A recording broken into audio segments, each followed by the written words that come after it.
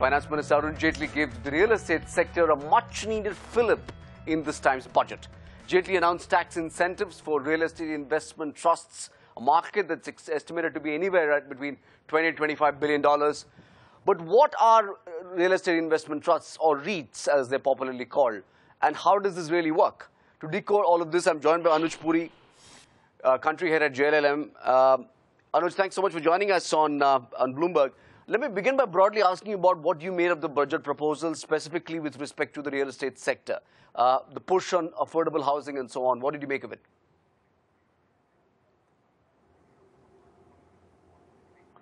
I was absolutely delighted. You know, after 4 or 5 years, we had heard real estate being spoken about in the budget. And for the first half an hour, it appeared like it was a real estate budget.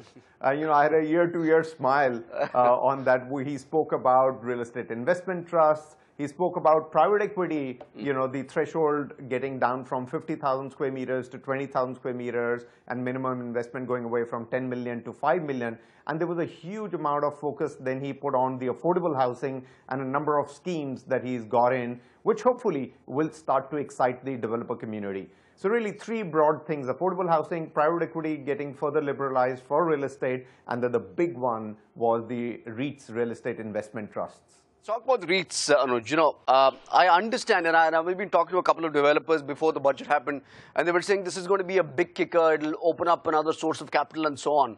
How do you think this is going to work? Yeah. So let me just explain to you, you know, the total grade A office stock available in India is about 350 million square feet, out of which 100 million square feet can be straight away REITed out.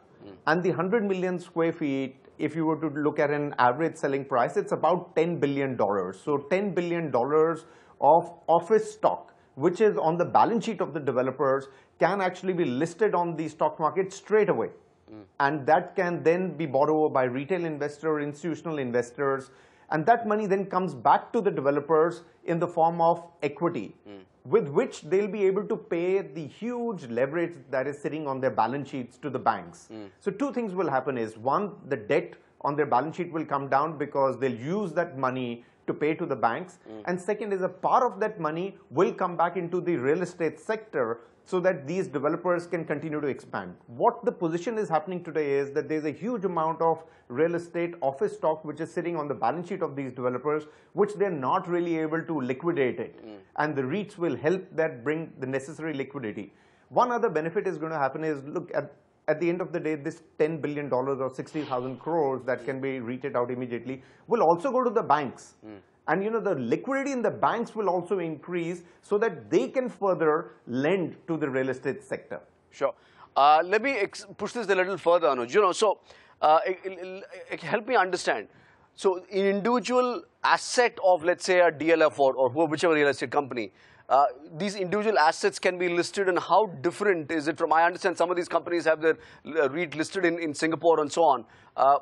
So will it have to be on an exchange? Do we know details on those fronts? Yeah, absolutely. So this is under the SEBI guidelines. It is a listed entity on the Indian stock market. And you're absolutely right, these will be buildings. So these are completed office buildings or retail buildings which are fully leased out, and those are the ones that get listed. So if you look at, the risk is very low because it's fully constructed with all the approvals and fully tenanted out. So you list it on the stock market, and then there is a dividend that comes in, and the dividend is in the form of the monthly rent that the tenants in that building are paying. And that the dividend is then distributed to the unit holders. And the unit holders are these retail investors. And you know, retail investors have tried to play first in the real estate market through the IPO of the various developers that happened. And you know, the experience has been sort of mixed on that because there was a huge amount of risk in development. Because these were large parcels of land that the developers had bought, and they were going to build it, and either it's got delayed, or the approvals didn't come through, or the expectation of the price didn't match. Sure. Here, you're buying relatively risk-free because you're only buying completed buildings and fully tenanted out. But Anuj, you know, is this open to retail investors, or will this be will there be a threshold of the minimum level of investments? Will this be for ultra HNIs and so on, or are you saying this will be broadly for the retail investor?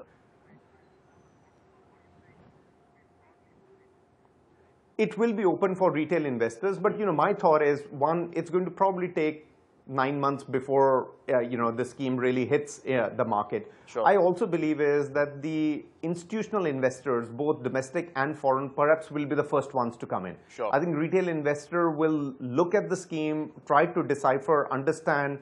Equally, many of the retail investors have burned their hands in real estate, right, particularly on the stock side. Right. So I think they're going to be a bit more skeptic to see is how this entire scheme works, and then they'll come in. So I don't see that the first rush is going to come in from the retail investors. I think first rush will come in from foreign institutional funds, foreign Sure. banks, Indian institutional funds, and they are the ones who are going to take advantage of the REIT structure. Sure, point taken. Do you see real estate companies lining up to tap capital through this route immediately?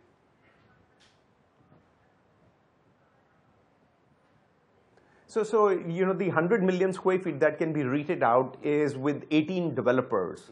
So I clearly see those 18 developers wanting to hit the Indian stock market pretty much, within the next 12 months.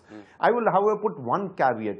As we are deciphering what the taxation impact is going to be, it does appear that listing on Singapore stock market may still be more advantageous for Indian developers to do a REIT than the Indian stock market. So, whilst we're still going through the fine print, what is becoming abundantly, clear is that if Singapore stock market is going to be more advantageous, then why do you say that, is this a dud scheme that has been started? So I think because, at this moment in time, the way, and again I say, we're still sort of deciphering this, but as I read it, it does appear that the taxation on the scheme, although the finance minister has said is that it's a pass-through, but the other taxation that is being levied, at the end of the day, the unit holder is going to get a much lower return than what a unit holder will get on the Singapore stock market, and hence that reflects the listing price for the developer. So I'm just putting that one caveat because it did.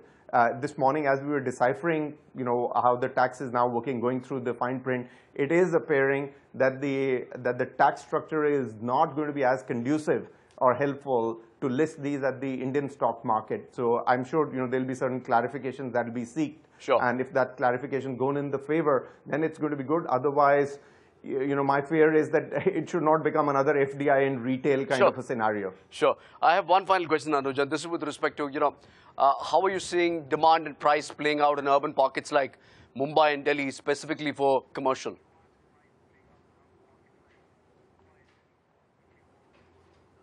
So commercial has come back pretty much in there, and I'm very excited on that. The demand has, on the multinational side, it's at the peak activity. On the Indian side, it is still sort of gaining momentum. But what is going in favor of the developers is that there is no new construction on the office market that is coming up, and hence the rents have started to climb. I think my worry is largely on the luxury residential in the two markets that you identified, Delhi and Bombay, not as much now on the commercial side.